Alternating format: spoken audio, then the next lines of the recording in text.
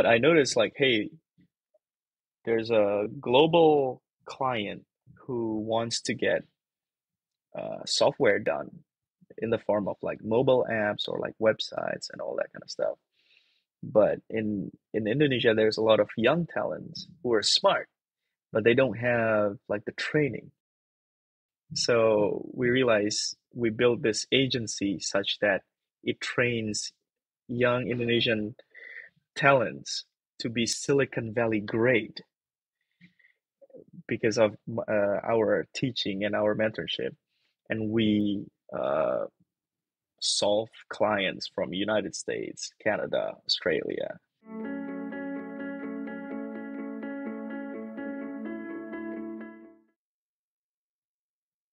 Let's go. Can you hear me? Hey, Rizky, how's it going? Good, good, good. How are you? Doing good. Happy Monday. Yeah, yeah, yeah. Monday. I don't know. I'm actually excited on Mondays. I don't know. Oh, really? Unpopular opinion. Oh, what? You don't you don't get the Sunday blues? No, no. I don't know. I like Mondays because it's time to be productive, you know. Everyone's back at work. Nice. Yeah. Wish I could feel that way. Yeah. All right, that said, been wanting to have you on the pod for a really long time. I think you're probably like one of the smartest people I know. I mean, I don't have Thank any you. other friends who Thank you. do PhDs except for you. Coming coming from you, I'm flattered. Thank you. All right. So, for the audience who don't know you, can you tell us about yourself, man? Yeah, so I guess I could start simple. I'm Muhammad Rizky Wellyanto. I go by Rizky.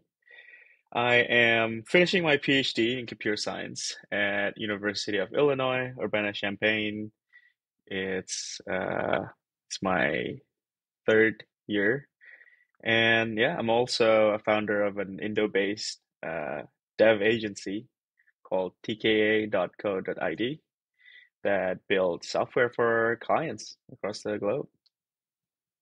I could go into any of these, but feel free to, uh, yeah, if you have questions. Absolutely. Okay, let's say I'm like a college student or maybe a high school Mhm. student, and I don't Yeah, know what a PhD program is. Tell me about that. yeah. So a PhD program. I think if I have to, I could go a little bit more deep, but I think if I would boil it down to one sentence, it would be a PhD is a degree that you get when you find something new about this world that further human knowledge, you know. What that means is a lot of degrees out there, like undergrad or master's degree. Undergrad in US is typically 4 years. Um, in Indo is basically S1. Um, it's a degree that you pay and then you learn some things and then at the end you get your certificate, right? And it's similar for like S2 to masters, which is typically just 1 or 2 years and it's specialized like courses. But a PhD is a totally different degree. In a sense, it's more like a training ground to be a scientist. That's what it is. And you don't pay, at least in the United States, you don't pay to be a PhD, but you get paid.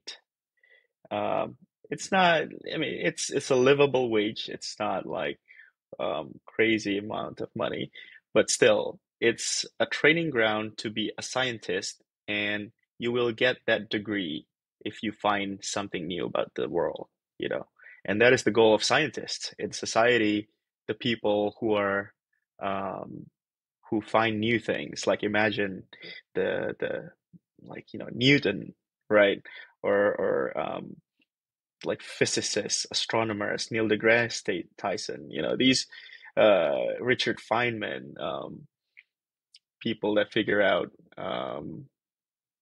like the internet, or um, astronauts, like NASA people. So these are scientists, people who are on the front line of science. Um, yeah, that's what I would say about PhDs. Is there any specific thing you're curious about? I think there was one quote that you mentioned when you were here. When you were Yeah. you mentioned that like the discoveries in the PhD program is like what's eventually like used in business. That really resonated with me. Can you tell me more about that? Yeah, so it's interesting how it's interesting that you asked that, because I've had I've had background in business by doing, my own startup. Just a uh little quick thing for the audience out there. I went back to Indonesia during like COVID times 2020 to start like a fintech company. And also I've been dabbling in the startup community and start companies here in Silicon Valley. Um, but also I've seen how science progress by being in the PhD program and seeing like other scientists. There's like my senior, you know, and it's interesting um, how both of them are relate to each other. So science is, well, I think in my case, by the way, my PhD is in computer science. So I just want to preface this that like there's a PhD in many other fields, right? There's physics PhD, there's math, but what I'm doing is computer science. There's bio and all that. And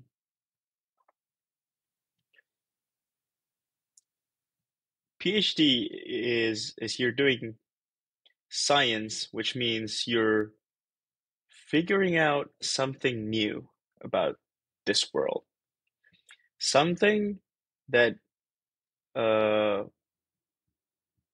might not be might not know the answer to. You know, it's still unknown, and this is why a good test of a PhD is actually have you find something new about this world, and it's actually not an easy answer. Like if I ask you something, Gary, like um, what is something that you can think about that that no one else's know about this world?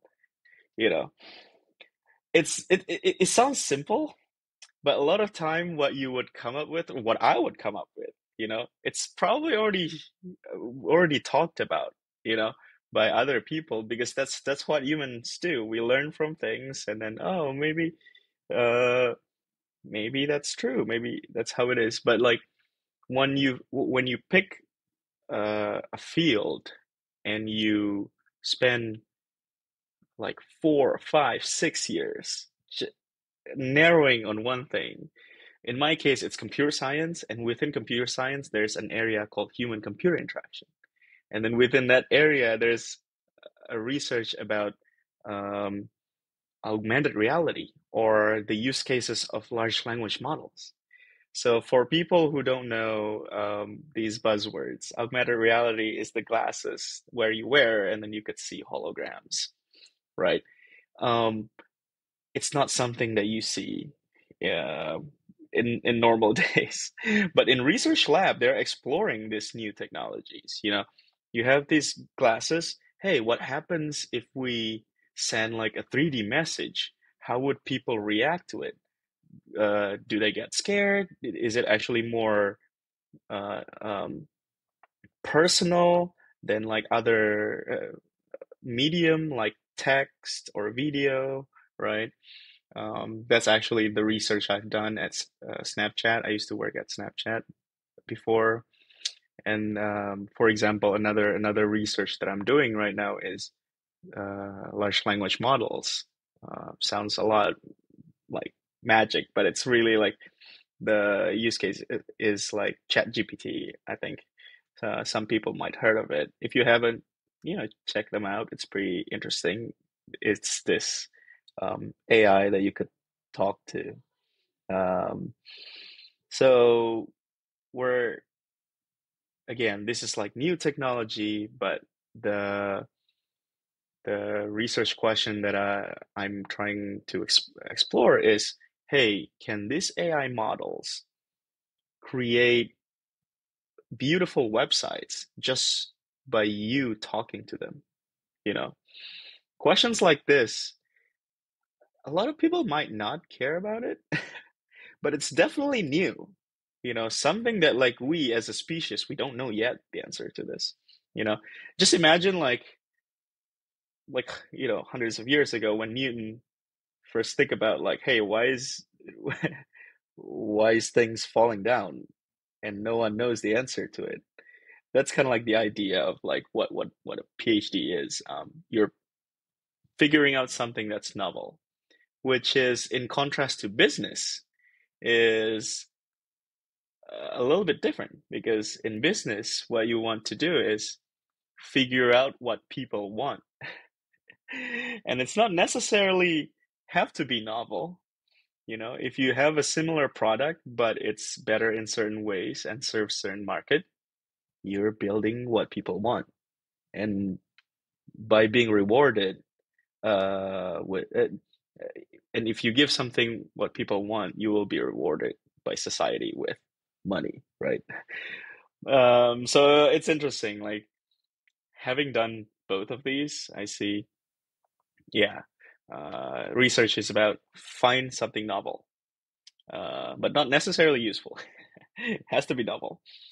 But in business, it's like find something useful, find what people want. Doesn't have to be necessarily novel. You could definitely steal ideas. Yeah. But the way at least in my field, in computer science, the way it progresses is actually science usually start first in the beginning, you know, and usually engineering goes on top of it, and then business goes on top of it. And by that, I mean the internet right now, we take it for granted, right? As an end user, you pay the internet, the ISP, or like, in Indonesia, I don't know, Telkomsel or something, like carriers, right? To get access to the internet. Now it's already like a commodity. It's a business. Everyone can access the internet.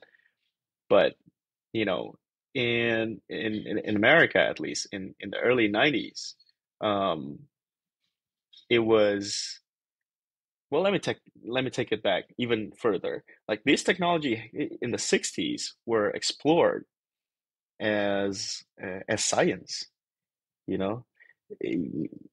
No one don't no one has this idea of like um one day that you could just like pay a business and you get access to any other computers in the world, you know.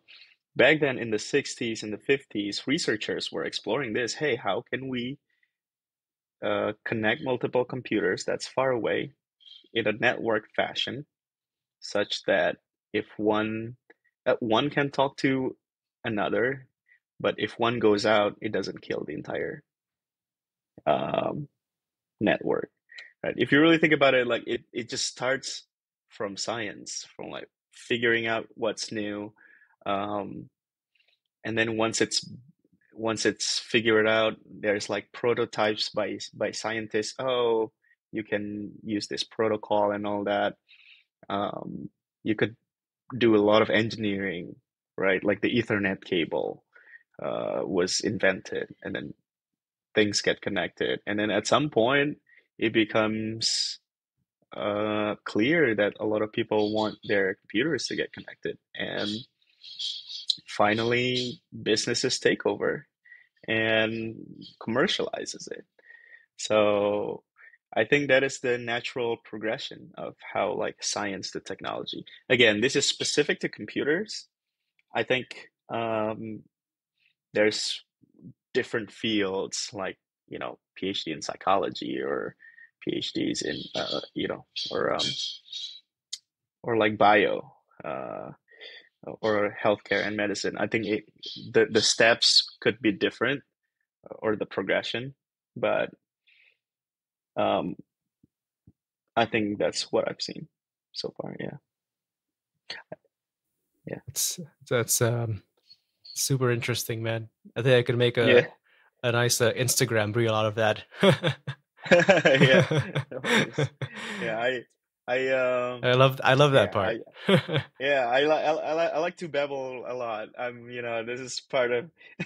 I think personality wise, this is why I I became a PhD. I just genuinely curious about ideas and like learn things. Then like to talk about it. Yeah. What were you like in high school? Ah, high school. It's quite a long time ago. Um, those are interesting times. So I grew up in Indonesia. So for everyone who just to make it clear to everyone, grew up in Indonesia. I went to high school in Indonesia actually. I went to high school to SMA 8 Jakarta in Bukit Duri. All right, shout out to the SMA 8 kids. Shout out to SMA 8 kids. Um, I I found that place very, very interesting and challenging because I don't know how it is now, but back then it was one of the toughest high school to get into, the public one. Um, and also my dad went there as well. Um, I think these days in Indonesia, um, do they? How does like high school admission works? Is it based on location these days? I think I just want to double check. I- Mhm. I've read some news of it being like location based, Yeah, like in here.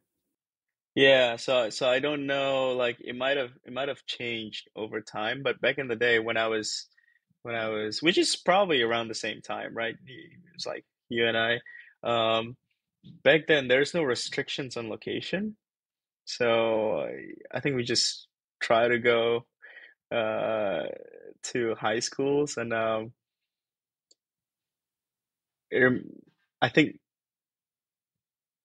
I am blessed to be born in a family that highly values education, and my dad always tried to challenge me to go to the best place or like hardest place to get into, which is also kind of like a psychology trick I think my dad used against me because I'm a little bit rebellious and I don't like being challenged and losing to a challenge.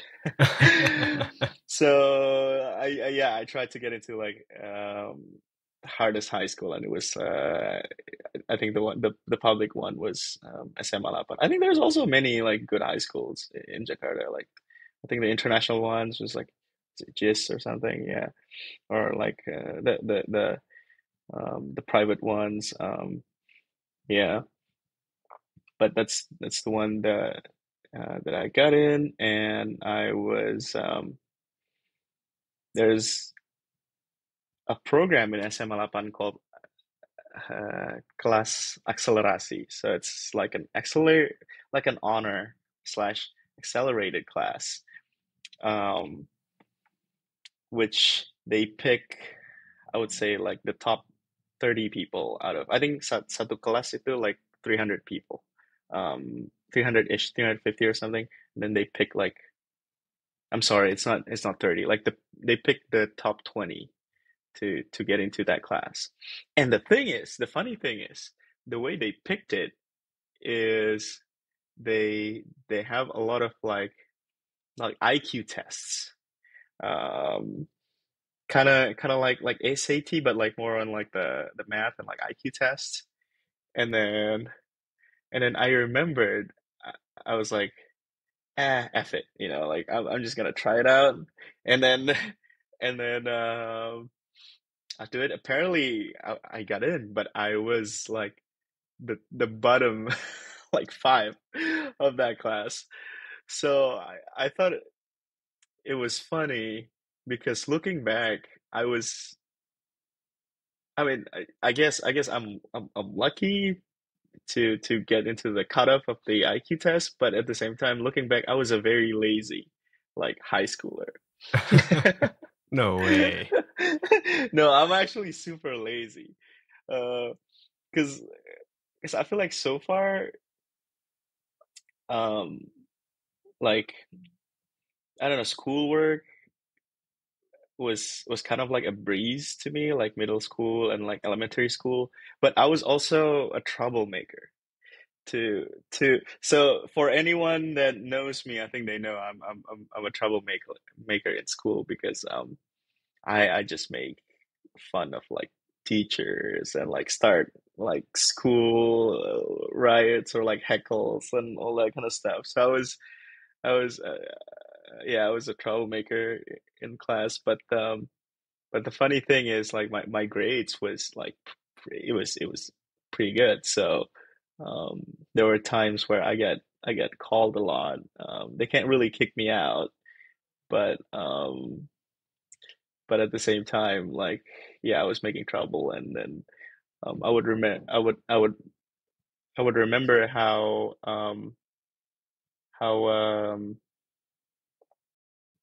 my dad would show up in front of the teachers or the principals, and they were saying that like, yeah, your son makes trouble. And then uh the interesting thing is he would always defend me, saying that like, yeah, I know, like this kid is nakal, but like he's smart. Like you just need to like teach him the right way. And I was like, okay, yeah, nice. But then when we left school, he would like smack me, like give me the beating. Like, why are you having so much trouble? So I was like, oh no. I was like, dang it. Um, so I try to, yeah, not to make too much trouble, but I was a troublemaker. But I remember actually there's a lot of, well, no, there's a couple teachers who noticed that um, like though I am like a troublemaker, like I'm genuinely curious. And if I remember there's like a math teacher and physics teacher and like uh like computer teacher who would show me like, hey, you know, like just lightly challenge me like, I think you could do this, like build like a like a calculator in like Visual Basic or something. You can do that. And it's like, and surprisingly, I was like middle school. I think I was so into that. And I really appreciate those kind of teachers, who are always try to see um the good and the talent of the kids. Which now, being in academia, like doing PhD, I try to do the same. Um but anyway, like, yeah, I was a troublemaker in high school, got into the accelerated class, but I quickly realized, oh man, like everyone else is smart and also way smarter than me. So I got into the top class, which is only 20 people, but I'm the bottom three of that class. So I think that was the first time in my life I felt like the underdog. Um, I felt like an idiot, honestly. And to give a quick idea, like how hard it is, it's um so they have like in school it's 3 years, right? In Indonesia. By the way, I just want to say something about to all Indonesian kids out there. Like our school is actually pretty hard compared to I feel like a lot of like other Western standards. Because I remembered by the end of like high school, we learned like calculus. Did you do that like Gary in Yeah, your high yeah. school? Yeah, Yeah, right. yeah. And and and I went to college here, and there's people who just started calculus in college, you know, and I was like, what? Like this is we've done like a lot of these already in high school. But anyway, talking about like I think one of the benefit of going to high school in Indonesia is actually the material is actually pretty hard. So if you're good at it, chances are you're pretty good compared to like global, you know, students, high school students.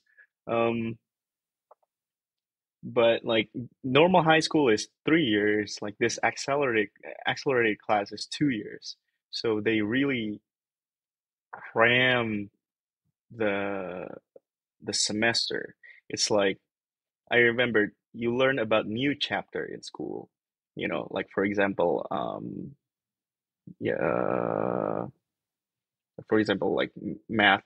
This it's been a while, but like differential equation or something. You just learn it for a week, and then the next week it's gonna be like practice, you know, and then the next week after that, an exam.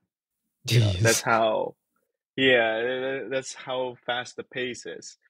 And this is not just like one um, class, obviously. It's like high school, so you're running like what, seven class, and then the pace is like that, like 1, 2, 3 exam, 1, 2, 3 exam, 1, 2, 3 exam. So it's very fast. And it's pretty common to fail an exam. They call it remedial. They call it remet. The thing is, like, it's okay if you fail, um, if you get remet, and then you retake the exam, but you have to pass. Passing score is 75, so you have to pass that. But I think you get capped. Like if you done the second time way better, you get full score. You get capped at like 90% or 80% or something. But the point is like um, failing is not bad, but the problem is if you keep failing too often, and those remet stacks up, because like if you remet, you kind of like slow down your own pace, right? The class still goes, but you still need to retake the exam. If you done that like three times in a row, you're most likely gonna get kicked out of that class. Yeah, you're gonna go back to the regular class, which feels like a big shame back then. Back then, back of the normies. Right, yeah. Which is now like looking back, it was like, dude, like it's nothing at all. It's like totally fine. Like you get kicked out, you go back to the normal, you know, normal class. But looking back then, it was such like a big pride thing for these kids because they know that like you're not smart enough for this class and you got to go back. But it doesn't really matter now, not really. But that kind of environment really taught me you know about survival, about like competition. Um, I can't be lazy anymore, and that was the point I start to start building habits, learning habits, learning with from multiple people, and till now, I'm very close with like a lot of my high school friends from that class. I would say they're like one of the a few of the smartest people I know, and um, they all go to many places. One of them is in Japan, one of them is Germany. Uh, a couple of them went to like UK. Um, one started a company. Yeah, these are like very, really good friends, and they're smart and hardworking. Really like to keep in touch with them. And yeah, I think the hardest points and hardest environments in life actually taught me the most on, on survival, on competition, which is, by the way, very, very uh, useful as you get older, especially if you go to a competitive nation like United States. Interesting. Yeah, but also like a little quick thing. Like I was still again during my high school days, I was still also like hang out. Like ada namanya anak nongkrong in SMA 8. The nongkrong spot is called Kremes. I was I was like one of the you know, few kids in that honor class to actually hang out in that nongkrong. So it's kind of funny. I'm like the dumbest kid in the honor class, but uh, um, but I also hang out with like the the cool kids. But over there, I'm like the thuggest kid, you know, the dumbest of the Axel class, but also like the smartest of the anak nongkrong. That's an interesting dichotomy. Yeah, yeah. But that's the funny thing about me. Like I think personality wise, I'm just like rebellious and also like don't like to follow rules and follow the normal paths. Um, which is interestingly like a lot of these anak nongkrong end up becoming like good business people Hmm, because what they do interesting. is actually like build up connections and like try to find values and try to connect the dots. Um, yeah, they tend to be entrepreneurial, but whereas like the Axel kids tend to be like intelligent but tend to like follow the rules and all that. So I'm kind of like the always been the the gray duckling in both sides. I used to feel weird about it, but I think as I get older, I realize, hey, this is just, you know, it's who I am. You know, I'm that PhD kid who likes business and party. Nice. So yeah. All right. Um, so tell me how you got interested in like computer science and then eventually touch on like what Ooh, got you interested in like doing a PhD. Like, yeah, that's a really good question. Um, yeah, so I'm curious. Do you grow up play any games, Gary? oh yeah, I played a ton of games. I'm a low key gamer. What kind of game did you play uh, Battlefield during those days? 2, Get On Pet, Battlefield, Left Get 4 Down Dead. Bad. Left 4 Dead. Okay, okay. Do you play any like MMORPG games? Oh, unfortunately, no. Not really. Okay. Not really. So I'm like I grew up playing a lot of okay, a little backstory. My dad is like a very strict guy. He's the one who drive a lot of, like education, career in my family. Um, he was very forward about like technology adoption. So we were kind of like I remember he bought like a computer um in the maybe like mid 2000s. I think like there is a time in Asia where like we know computers exist, but it's still like rather expensive. That's why we have like the Warnet, right? If Yeah, you yeah. like, it's interesting that we when I step back and then I talk to a lot of my like American friends, they don't have a phenomenon like Warnet, like internet cafes is not a thing because when when the computers came out, and then it gets cheaper and cheaper, like it just get adopted by the families, which is like a couple $1,000, but like in Indonesia, or a couple thousand or a couple $100, but in Indonesia, that's quite a lot, right? Like I think growing up in Indonesia, like 2 juta itu like it sounds like a lot of money, you know? And like computers is pretty expensive, so I think um like um like having access to computers is a totally was a total blessing. So my dad had like an old computer that he bought to do like work, and I would use it. But he's so against like games. Like believe it or not, I never had a console in my life. I never had PS1, PS2 dulu ya, up until PS5, like I never had those. I What? never played, yeah, I never played any console, like Xbox.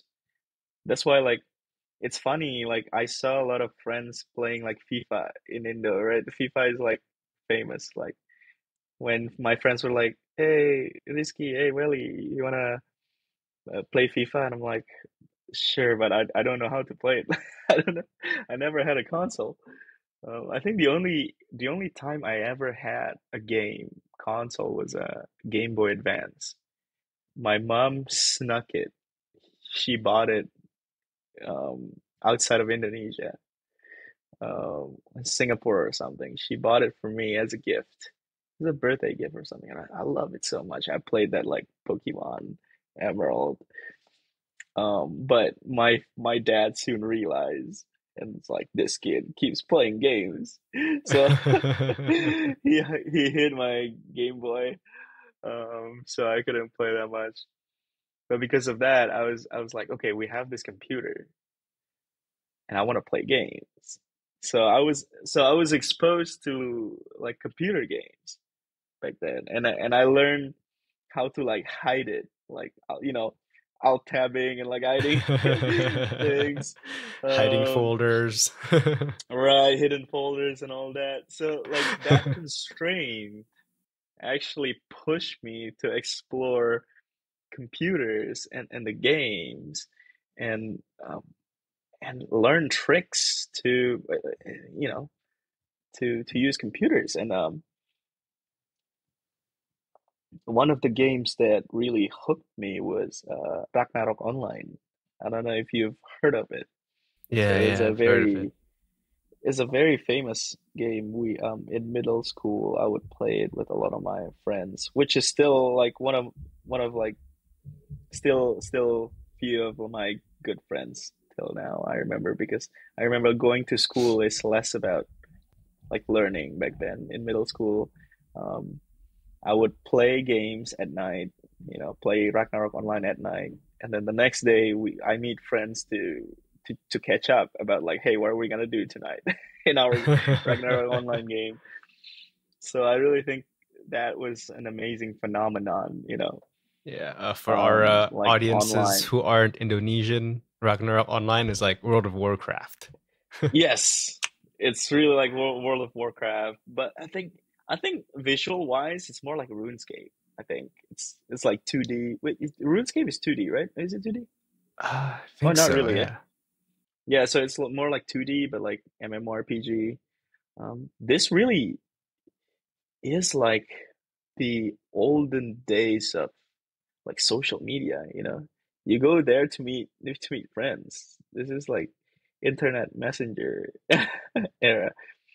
Um, but yeah, but as I move from like um later years in high school, I'm sorry, later years in middle school, I start to realize, oh no, I start to not have much time, you know, and I'm kind of like, okay, so I want to be great at this game, but I don't have much time.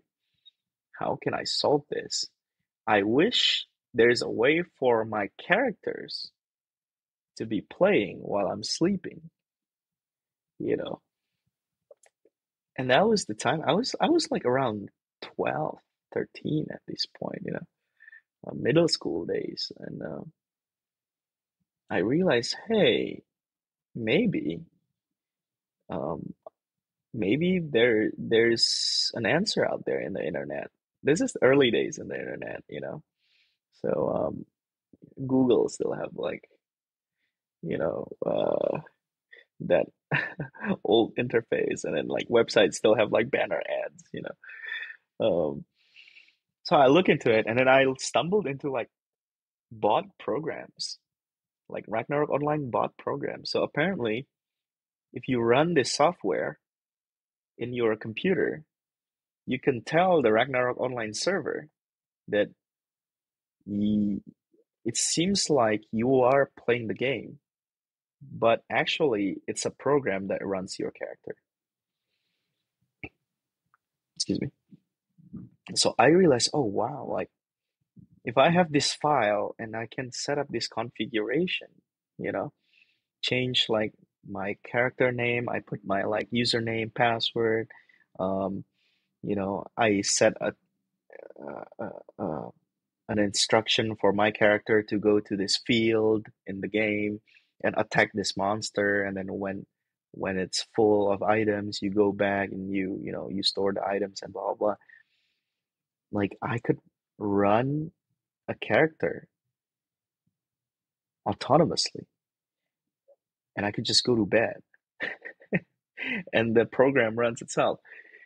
Looking back, like the whole thing was really a precursor of programming, you know, a programming, but I don't know this is called programming. I just know that like, oh, my character is gonna get stronger tomorrow. I'm gonna get money.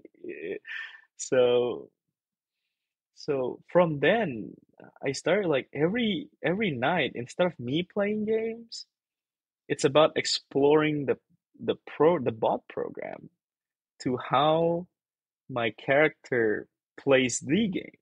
So instead of playing the game, I focus on the program that plays the game. So one step higher. Yeah.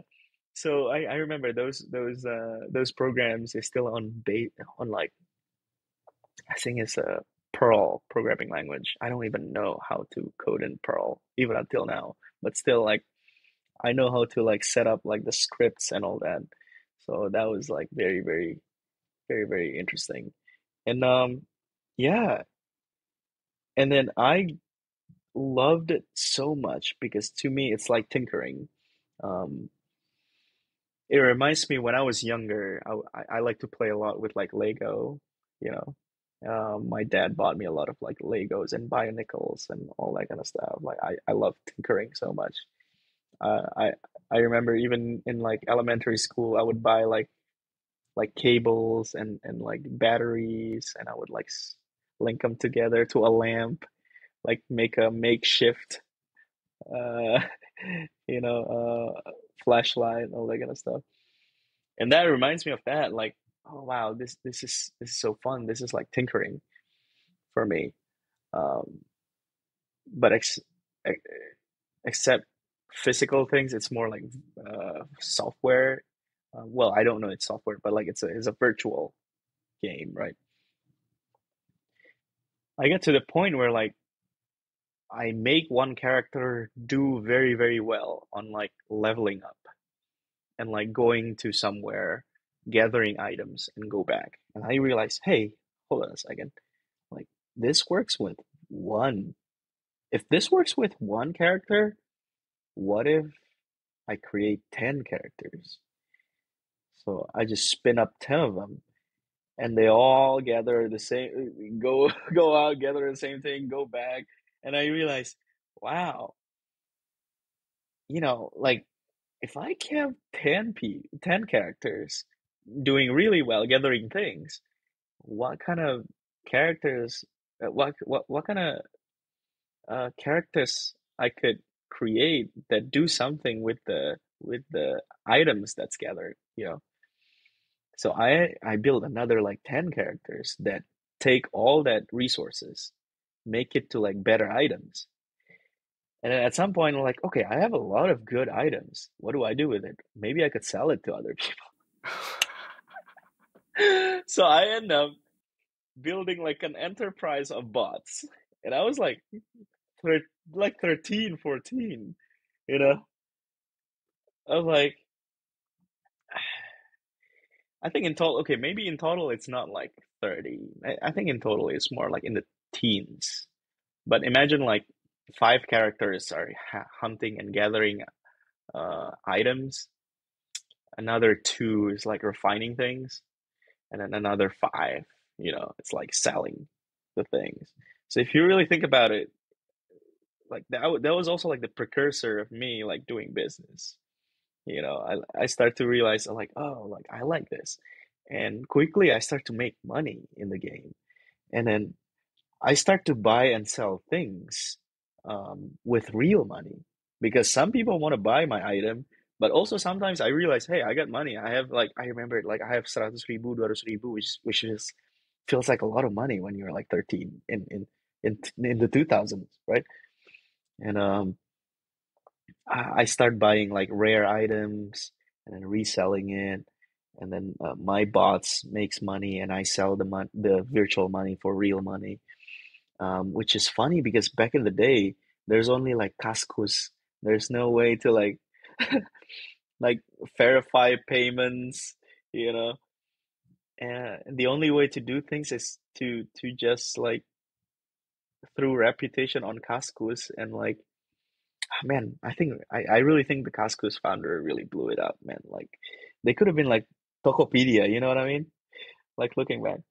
But anyway, and you need to like transfer things with BCA, like the bank, the BCA bank with like ATM transfer. I was like, oh my God, it's such regular day. But I don't have an ATM. I was 13, right? So I gotta use my mom's my mom's bank account. I'm like, Mom, can I borrow your BCA bank account? I was like, oh, like what do you want to do? I was like, I just send friends money, get money, like they owe me something. But at some point, like I make like something like stupid good money. Like one time, I think I got transferred like 3 million rupiah or something. Damn.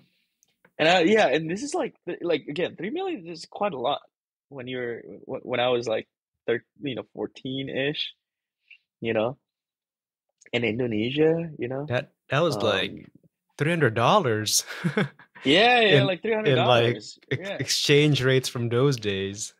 Yeah, with exchange rate from those days, like $300, that seems like a lot of money. And my mom was like, "What are you doing? Where did you get this money?" And I'm like, and I was like, "It's don't worry about it, mom." And she was like, "Are you selling drugs, Rizky?" And I'm like, "I don't. What, what is drugs? I don't know even. I don't know drugs. I was 13." And she's the one who accused me. And then I had to explain it to her, like I'm selling this thing as a virtual item. So yeah, so I think looking back, that really drove me to like virtual things, games. Um, and I remembered I played a lot of Dota. I played a lot of like these bots. And towards the end of high school, again, I like I get exposed early and I get curious early, but at the same time, I haven't started coding back then. I only started coding when I'm like 17. Um, I guess that could be pretty early to like Indonesian standard, but I think compared to like a lot of my friends who are like in Silicon Valley, some of them like started coding when they're like 12, so that's crazy. But I started coding when I was like, yeah, 16, 17, when I was about to finish high school, because again, like my high school is like I went to the accelerated class, 2 years just fly by quick, and I didn't really plan where to go. A lot of people, the default thing to go to is like UI and ITB, right? In Indonesia, like for I guess for global audience, UI and ITB, it's kind of like the Ivy League, I guess, of like Indonesia. Every kids try to go there, but I just feel like, oh man, this is so tracked, so boring, so predictable. I don't wanna follow the status quo, you know. And I told my dad, it's like I'm very like I I don't know what I want to do in life, but what I know is like I like this computer thing, you know. I like this computer thing and I want to be good at it. And then he also like, yeah, I think you're pretty good at it. Um I think the amazing thing about my dad is just he when it comes to like career and like education, he's very supportive on things. He's very against game and like partying, but but when it comes to like academic stuff, like he's very supportive, and he just like, hey, if you were like and supportive as in like he would go the extra mile, you know. Like my mom is basically like the source of love, you know. She's the one that like whatever you do, as long as you're don't do crime, I will always love you, you know. So my mom is just the the bedrock for emotional and mental health, but my dad is the one who usually like push it, you know. He would go like, I mean, if you really like computers, like you have to go to the best place in the world. You know, it's not just like the best place in Indonesia or not in Jakarta. No, you have to go to the best place in the world. And where is that? You know, and that is in Silicon Valley. You know, it's in America. And at that time, it just felt so far. It felt so expensive. I barely speak English.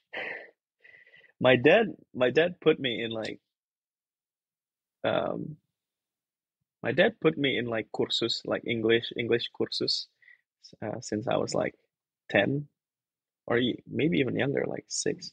Um, it's I think it's called uh, ILP or EF, one of those things. But like I was barely like I know in theory how to speak English, but like it's different when you like read things versus like you speak it daily, right? Um, which is interesting because looking back, like I don't, yeah, I barely speak English, but now it's almost like sometimes I'm more kebata-bata speak Indonesian. Yeah, same Like here. crazy how, yeah, right. That's the thing about language, right? You felt it too. Like the more you speak it, the more like there's a time where your mind speaks in one language and then you need to translate it in real time to speak it in English, you know. But the more you talk, the more you speak one language, at some point you're gonna start thinking in that language, and that's the point where like you get like pretty fluent, you know. Um, yeah. Anyway, okay. Like uh, after high school, my dad was like, "Yeah, we gotta go. Um, we gotta go. We're gonna figure out a way to send you to America, to the United States. We don't have money for college, like enough money for like an Indonesian college, but definitely not like US. Um, like just to give an idea, right? Like how much is colleges in Indonesia again? Like I forgot. It's in like tens of millions, right? Rupiah, which is like a couple $1,000. Yeah, I think sounds about right. Yeah, I think it's just to give an idea to like the global audience, like Indonesian um, high school is about like a couple $1,000, compared to like a college here in US, which is like what 60,000 a year. That sounds about right, right? I guess there's like Yeah, yeah, sounds about right. yeah, yeah, yeah. Well, yeah, that's the thing. Like it's pretty high. Like I think it ranges, but it's in the tens of thousands per year. So that's the scale. Yeah. we were like, we have no money, but like, fuck it, like, let's figure it out. Yeah. But then we realized there's this thing called a community college, and fun fact, this is how like I met Gabe too. Like Gabe is a mutual friend of Gary and I. Um, and it's also like a friend of mine. His name is Fron. He's a cool Indonesian guy too. Like maybe if you want to chat with him, like I could intro you guys. He's currently an engineer at Google in New York, but he went to the same high school with me. Indo guy. Um, been in the U.S. for like, yeah, been in U.S. for about like what, 9, 10 years now. Um, yeah, he went to a community college in Texas, and he told me like, hey, there's this thing like, like you could go to a cheaper, like smaller college, um, but it's much more like, um, like international student friendly, right? So I think it's a good like ground for us to learn about like the culture and to adapt. And then after like 1 or 2 years, you could transfer to like a normal college. Yeah.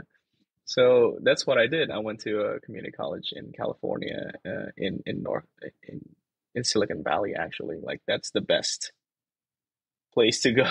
Looking back, that's like wow, that's like really spot on. Going to community college saves a lot of money. Um, Again, because that's the only that's as much money as we can have on for like 1 year. The rest we have to like figure it out.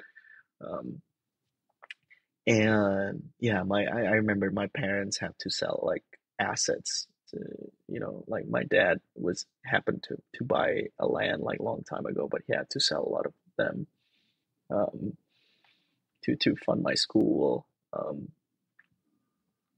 So at the same time, like I don't mess around too, like when we're like betting the house,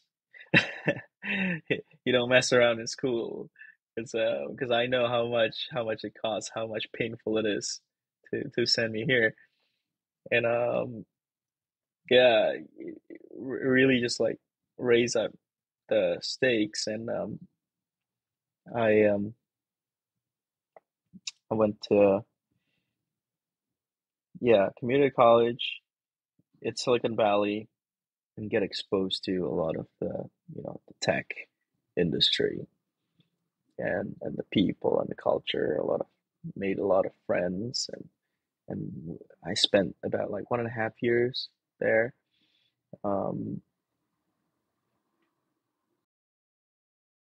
First time I got here, I was barely speaking English. I couldn't finish like a whole sentence, but towards the end, I could speak a whole sentence. So that was an improvement. And I transferred to University of Illinois.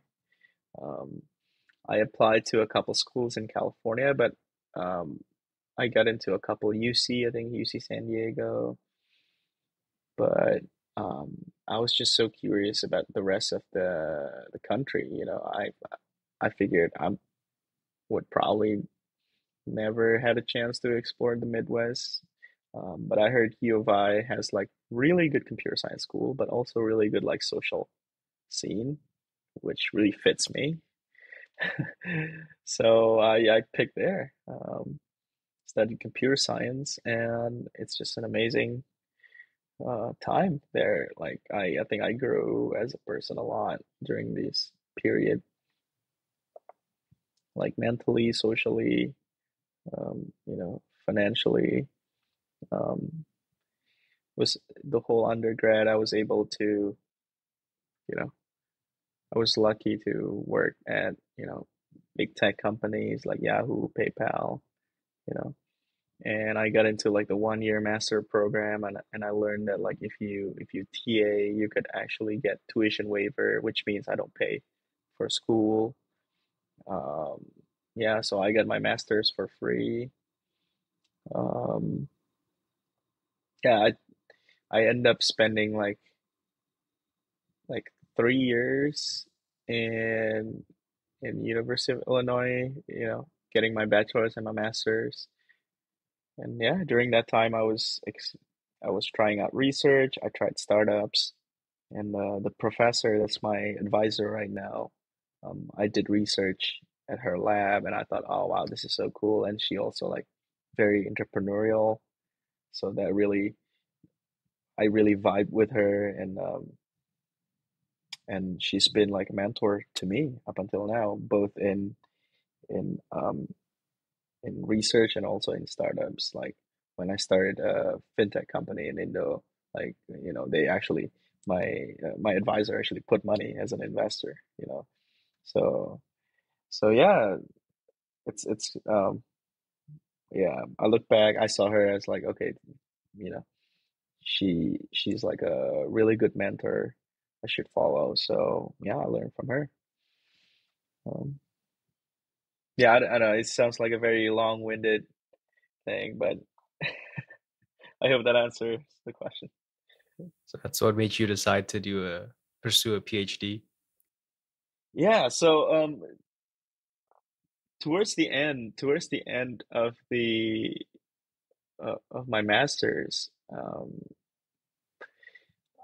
I know at some point like okay, I've tried working at a company.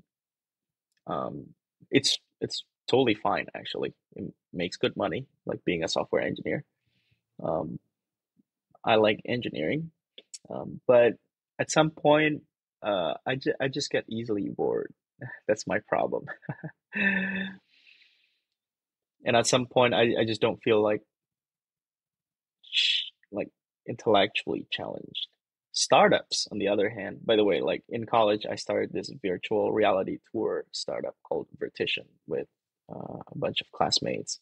We build like VR tour platforms using headsets. Our clients are real estate management firms, so it allows them to have imagine a YouTube screen in a listing page, but instead of like a video, it's actually a 3D scene where you can walk around, like a 3D game. But if you have like a headset as well, you could explore it as if you're there. So the insight back then was like, hey, when I moved from California to Illinois, I couldn't check my apartment unless I flew in there. So what if this new technology, this is around 2016, what if this VR technology being massly, adopted by mass, um, this could be revolutionary. Um, well, now we know they VR only stuck in the gaming niche. It didn't go mass market. Um, and also we learned that like on that first startup, um, uh, building cool things is one thing, but selling is another. And I really learned how to sell back then because I have to, imagine I was like around how old was I? Like 2016. It's like 7 years ago, right? As I was 2016, 2017. I was like 21, 22. I have to like look somewhat professional, with a blazer, which sticks with me. I like blazers now. Um, go to like this real estate firms and try to sell like, hey, what we built this technology from research and it could help you, engage your customer and blah blah blah. Um, so we actually made the project itself actually uh, makes money. Um, like in the range of like a couple $1,000, but it's not growing that fast. It's not like startup level money that you could raise venture capital on. So we're kind of like, okay, that was like a good learning point. But after like a year and a half, we closed that down. Like, um, yeah, we no longer learn work on that, but we learn a lot. And I think at that point, like my advisor looked at me and like, okay, you're definitely talented. You're definitely smart, ambitious, and entrepreneurial. Um, why don't you be my PhD student? And I'm like, but I don't want to be a professor. And she was like, well, PhD is kind of like a degree where you could explore so many things. You know, you could explore cutting edge of technology. You could have extra time to figure out startups too if you want. You know, like high tech, like deep tech startup. It's like, actually, okay. So at that point, my option was three. One, be a software engineer, which is I got bored easily. So after like the third month, because I interned a lot, so I know how the progression is like. Um, but also in America, there's the visa of like H1B visa, and it's like a lottery. And I don't know, I kind of don't like my future being relied on like a lottery.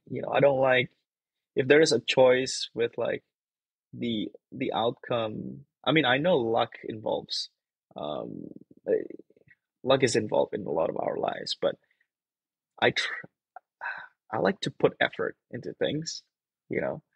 I like to make my own luck, which is kind of funny because Rizky, my name means luck.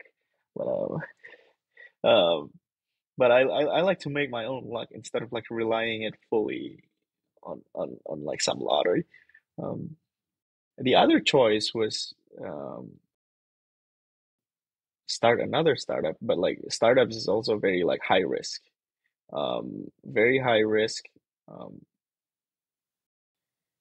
uh, if you hit it, you could win a lot, and it's very challenging, and I like that challenge.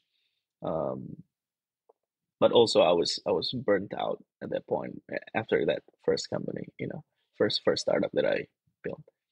And the third one was like, hey, try, do the PhD. I've done research before, you know. So I was like, okay, most people go to the engineering job. Um, and I know at some point I'm gonna figure out like startups over time too. So being another, rebellious kid who doesn't like to follow everyone else, I just like, what? Screw it. I'll do the PhD. I'll do the hard, weird, challenging ones. And yeah. So that was that. Honestly, that was the story, and then yeah, learned a lot. Um, learned as almost any aspect of computer science at this point. Like I know generally where things are. I know. Um, yeah, yeah. I hope that answers the question. Yeah, that was an amazing answer, as always. Yeah, yeah. Thank you. Okay, a PhD. Um, Yeah, who is it for, and who is it not for? If let's say you're in university, you just yeah. graduate. I think the PhD is definitely an interesting career path. Um, I don't think it's for everyone because it's actually very hard and it's very challenging. Um, I used to joke, I always joke around like people who are in the PhD program, uh, are they smart? Maybe. Are they crazy? Definitely. Because because I think if you want money, I think there are much better ways to make money than doing a PhD. Just work at like an engineering job that is in high demand. You know, so that's one. Um, but I think who is a PhD for? I think one, if you are very curious about certain field and you want to be the best or the most knowledgeable at one narrow field, I think the PhD program is a really good um, path to take. If you want to do a research job later on, which means a job that lets you explore new things, you know, um, definitely the PhD is a way to go to. And if you're easily bored at a normal job, again, the PhD is too. But again, the PhD is not. Um,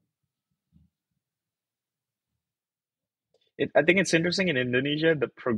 The way they call PhD is like S3, you know, which seems like it gives an impression that's like it's a stage of like S1, S2, S3, you know, like S3 is better than S2 because 3 is higher than 2. But it's different here because like the PhD is more like a research training, you know. In fact, the first 2 years of a PhD is actually like a master, like an S2, you know. I think for practical reasons, if you just want to make more money, S2 is probably the best bang for the buck, you know, the best investment. But S3 is you're curious about something, you want to be the best at something, and then it's a degree that you don't pay for. It's the degree that you earn. So this is why um, it's a very painful 4, 5, 6, 7 years, but you will know a lot of people that have done PhD, they're like tough, smart, ambitious people, you know, like Huberman, you know, PhD, Lex Fridman, PhD. Elon was a PhD student before he dropped out. So you know, it's just you know these are hard people, like hardcore, smart, ambitious people. You know, Larry Page, Sergey Brin. So you don't question their intelligence and talent. You just know they're filtered to get that far. And yeah, What do you like most about it, though? I think the one that I like the most is like the freedom to explore and learn about cutting edge technology in computer science and get paid for it. So It's a good deal. it is, yeah. But again, it's not easy. Um, a lot of people want to be in this spot too, so it's competitive. Um, and also, like, I think in computer science, you could get paid pretty well just being an engineer. You know, I think these days, like the starting engineering salary in Silicon Valley, computer science is like six figure, like low six figure.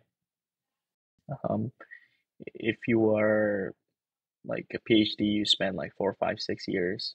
Maybe you're getting in as like a senior engineer if you want to be an engineer, or you could be a scientist or like a research engineer, um, which is also six figure, but it's just like a little bump. So if you just want money, it might not actually the best financial decision. But chances are, if you're in research and you like let's say my case, I like AI and augmented reality research. I think primarily right now I'm just doing AI. Um, the kind of jobs that is accessible for an AI PhD is just mind-blowingly awesome. You know, like imagine like going to like a self-driving team in Tesla. You know, the one that's designing that. Everyone wants to go there. So by having a PhD and having publications and showing that like, hey, I'm really good at this, you have a much higher chance of joining that team, you know. Um, yeah, it's painful, but you get to get the cool jobs, and you surround yourself with other hardcore, smart, ambitious people. Yeah. All right, just a final few questions. Who is someone that inspires you? Someone that inspires me. Okay, so I think um can I have like three people? Sure, sure. You can have three. And also, it doesn't have to be like the person in general. Maybe you can be inspired by their family life or just their business life alone. Right. So, Yeah, I really think there's like three um like models that I really respect. Um, one is there's this guy called Naval Ravikant, and I think Naval is one of the philosopher king in Silicon Valley. He's an angel investor and also a founder back in the day, but he would always um, like find knowledge and package it in such a good way. He's almost like a prophet to me. A lot of the things he say is amazing. You should, yeah. I think for anyone who's listening, check out Naval Ravikant. Um, Another one is James Dyson, and I'm always amazed with inventors since I was young. And I think I remembered like when I was a kid, like my teachers or my dad would ask me, or you know, when you were a kid, like adults always come to you and be like, "Hey, what do you want to do when you grow up?" What was your answer? Got I wanted to be some kind of athlete because I watched the really? Captain Subasa and stuff like that. I wasn't good at all though, but like, this looks cool. Yeah, yeah, yeah, yeah. That's awesome. That's awesome. Yeah. Yeah. So when I get asked that question, I have two answers. First, I told them I want to be a comedian What? because I just like um, making people happy, and I think making people happy just by the power of your words is just awesome. Like I like comedian. This is why I get into trouble a lot. I was the class clown in school. Um, but then more seriously, I would say an inventor. You know, I I want to create things that are helpful, create new things that is helpful to other people. That's why a lot of my idols have been like, the books I've read a lot is about like biographies of like inventors. Um, like Benjamin Franklin or like other founders. Like I probably read so many founder books, like from the Koch brothers, from like Disney, Sony, Steve Jobs. I've read all their biographies. Akio Morita of Sony. Yeah, but I think one that stood out was James Dyson. Elon Musk has a good biography too. Jeff Bezos. Uh, but James Dyson. Oh, Phil Knight has a good autobiography as well, The Shoe Dog, which is the story of Nike. But I think the one that really stood out for me was James Dyson, the founder of Dyson, um, because that guy, unlike Mark Zuckerberg, the story of Mark Zuckerberg, right? Like young, tried something, it blew up, become a billionaire by like young, very young, like under 30, under 30. But the story of James Dyson is the total opposite. He's just like working at an agency, save money, um, have a crazy idea, like have a crazy idea of like of like a vacuum cleaner, something that is so boring, so no one think about it, and he just thinks like the vacuum cleaner sucks, and no one reinvented that. You know, he spent like he was 40 with two like a couple kids and a house and a mortgage, and he quit his job. He was practically unemployed for years, and he was tinkering the first Dyson vacuum cleaner, like vacuum that doesn't use vacuum bags, you know. And he went through like I don't know the numbers, but it was along like 4,000 prototypes or something. And he was taking loans from the bank with them with the house as the collateral. Years after years, he was experimenting, and everyone thought he was crazy up until he finally figured out how to create a vacuum cleaner without bags, and it's just way better than the competitors. So now, if you take a look at James Dyson, that guy is a billionaire who still owns 100% of that company It's crazy. because he didn't raise money. Yeah, that's just amazing. So then he's the second person. The third person would be my grandpa, my own grandpa from my mother's side. He was um he was a merchant from Sumatra. He was he grew up so poor that one of his brother died out of poverty. Like it was they couldn't eat.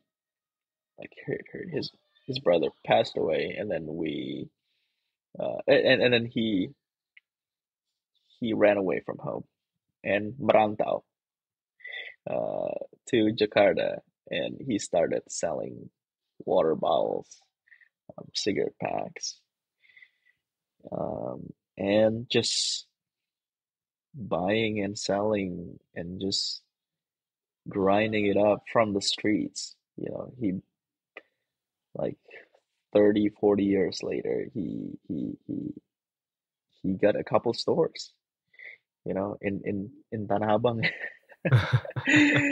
in a really good place in Jakarta, and he raised really good family, big house and all that, and like and he was really the idol of uh, like the entrepreneur, you know. I think my dad, I mean I respect my dad too. Um, I think my dad gave me the intellectual baseline and the discipline. But my grandpa from my mother's side, he's the one that's like more like very entrepreneurial and like survive and grow business. And yeah, I think um, without without him pulling himself and his family out of poverty. Well, my dad too. My dad grew up very poor, and both of and the way my grandpa get out of poverty was business, you know, by being a merchant.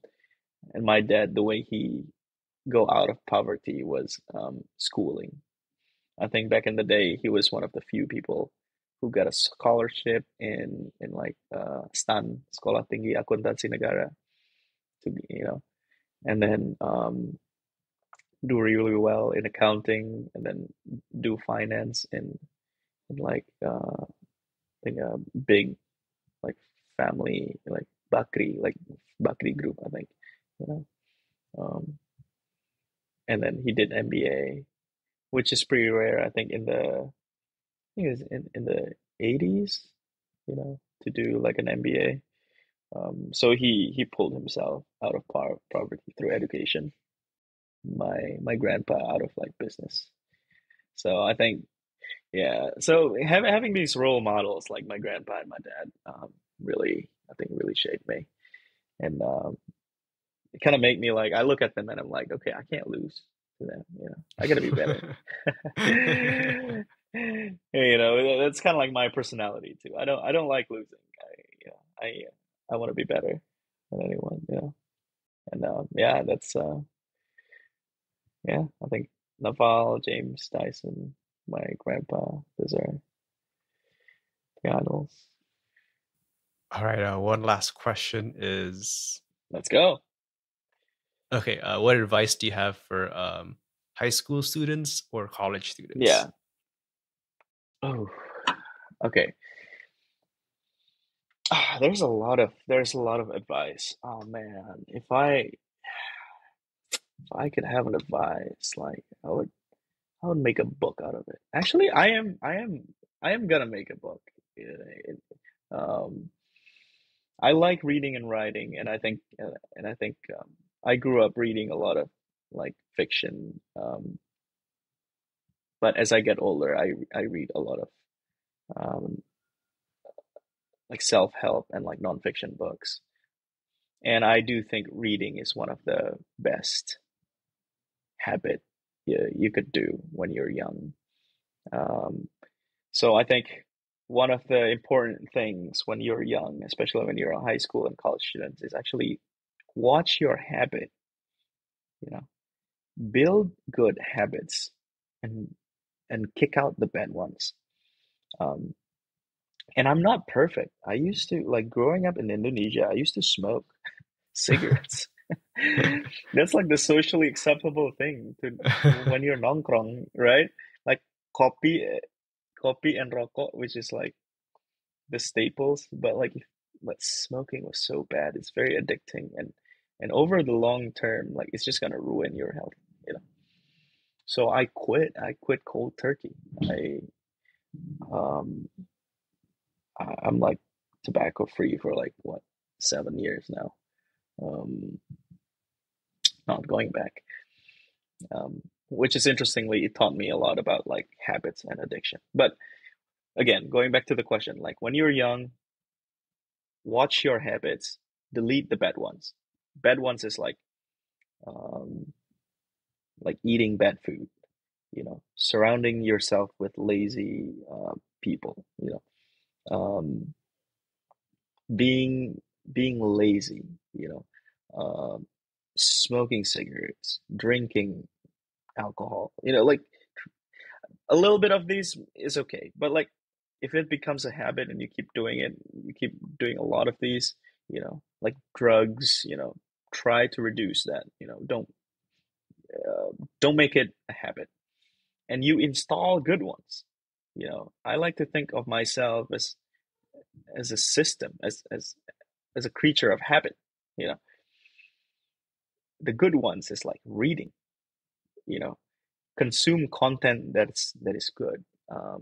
I mean, I like TikTok, but I limit like how much TikTok I watch. Like 10 minutes is good in a day. Don't don't doom scroll for like 3 hours. Yeah, that's just gonna ruin your dopamine system. Um, Install good habits like exercise. Workout. You know,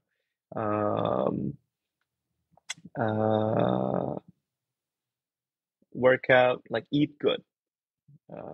Surround yourself with smart, ambitious people. You know, watch the content you consume. I think if you're already listening to this, I think it's a good start, right? You start thinking and like seeing what other people like you can do. So definitely check out Gary's Twitter or my Twitter. I think follow other like inspiring people. Um, and see what they do, because at the end of the day we're all humans. Like there's not much difference between you and you know uh, a CEO in Silicon Valley. Actually, you could be like that too, given enough time, enough resources, and enough planning.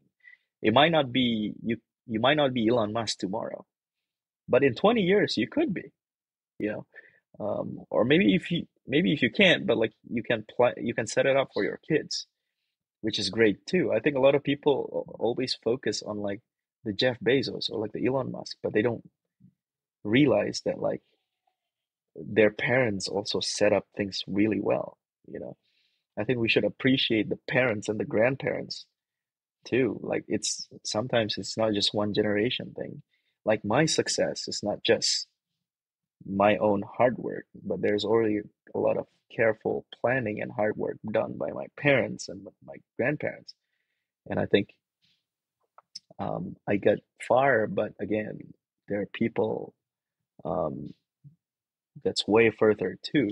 I think instead of like criticizing other people, why don't we learn from them?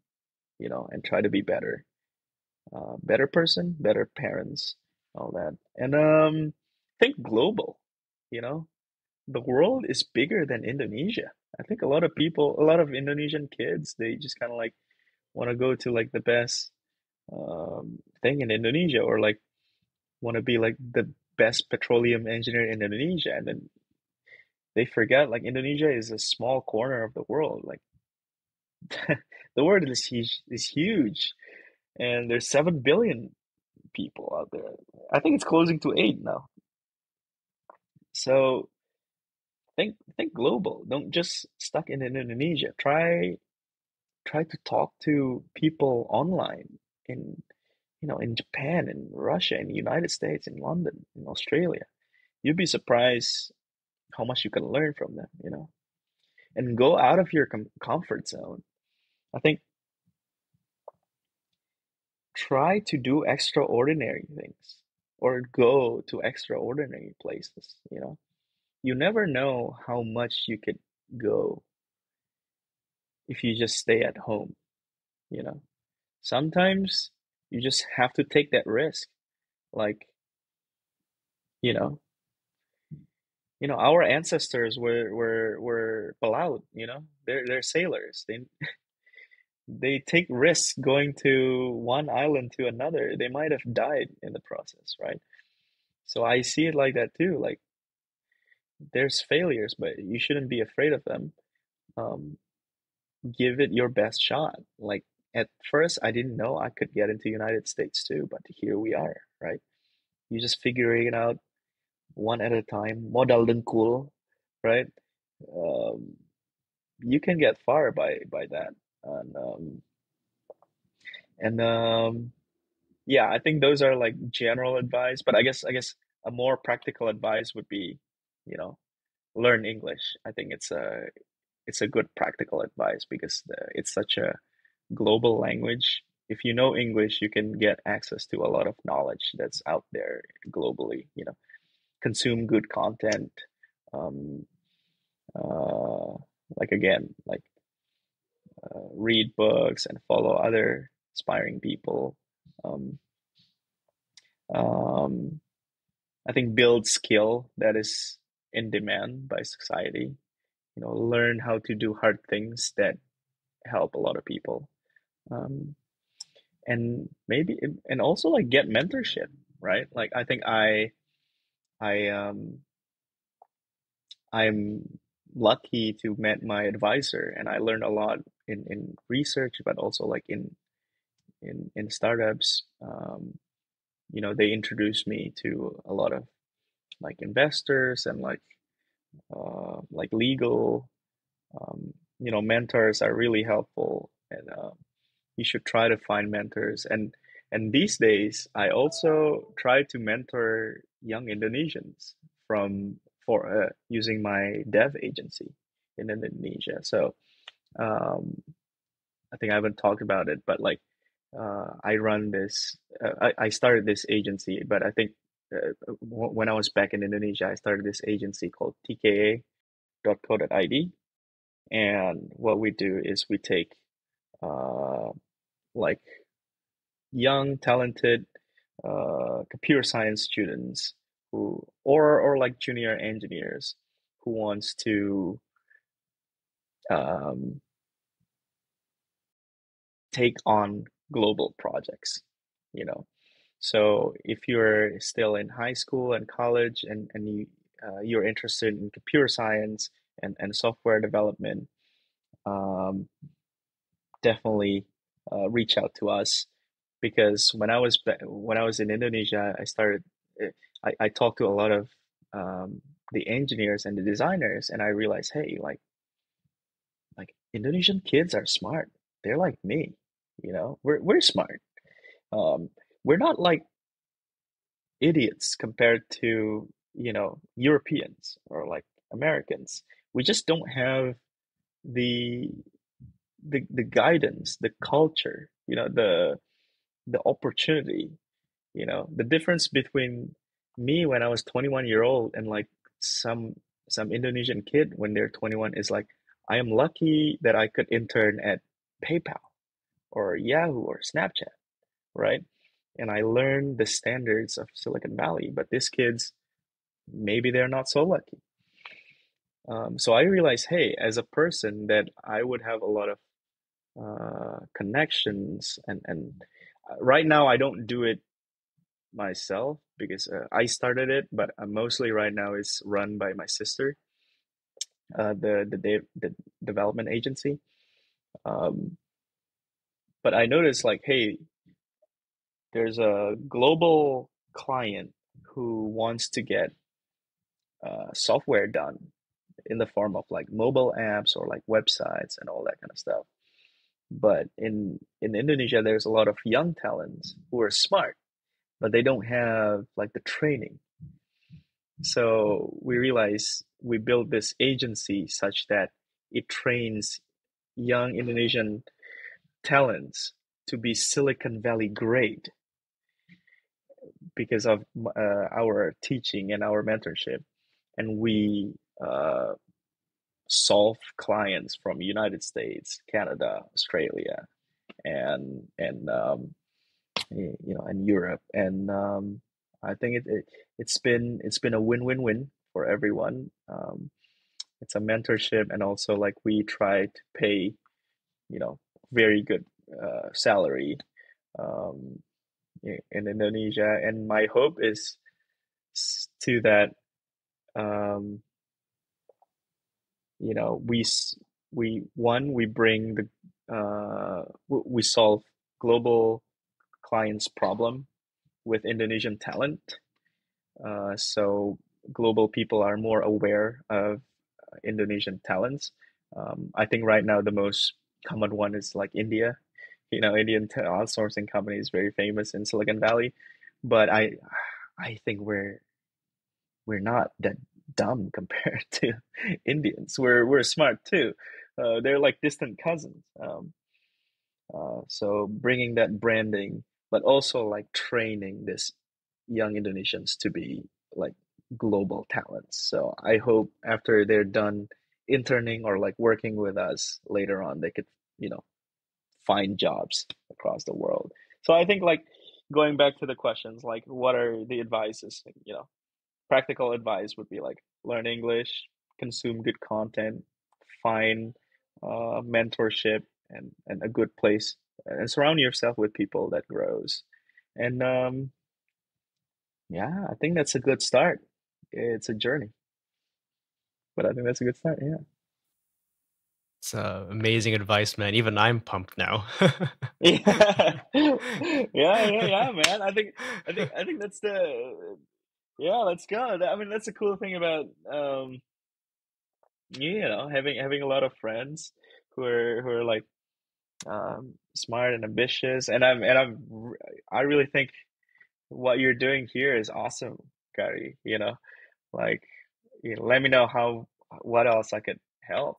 You know, Absolutely. um, yeah, I think All right. we need to put Indonesians in the global stage. Yeah, you got to put him on the map.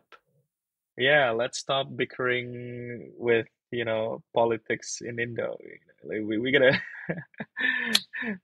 we gotta provide you know products and services that is known in the global market. That's what we should do, I think. All right. Sounds good. All right. Thank you so much, Risky, for your time. This is an amazing, amazing episode. No worries, Gary. I really enjoyed the time chatting with you as always. So yeah, thank you so much. Thank you. All right. Thanks, Risky. Bye. Have a good one, man. Bye.